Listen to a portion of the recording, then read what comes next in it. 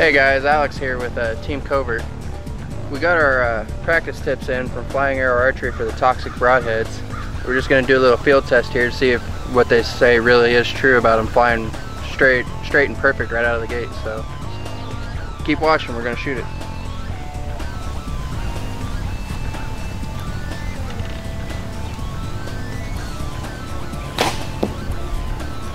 Wow. Dude, that was straight.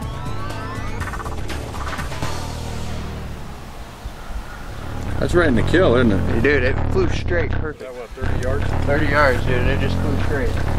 He's gonna go get that arrow, John. Hold on, let me come down here.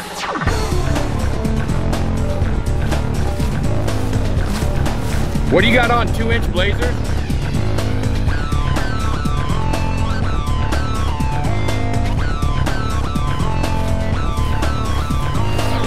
Where'd it hit? Hey, dude, you went. Look at that. Clean through my foam target. Dude, I just destroyed your target. Alright. What do you want to do? Take it off here? Yeah, you unscrew it and then pull your arrow back out. Dude, I just destroyed your target.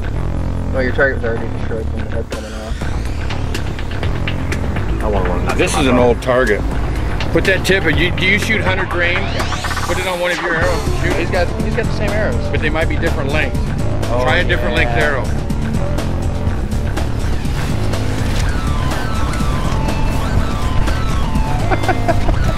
Flying Arrow Archery, everybody. The toxic broadhead.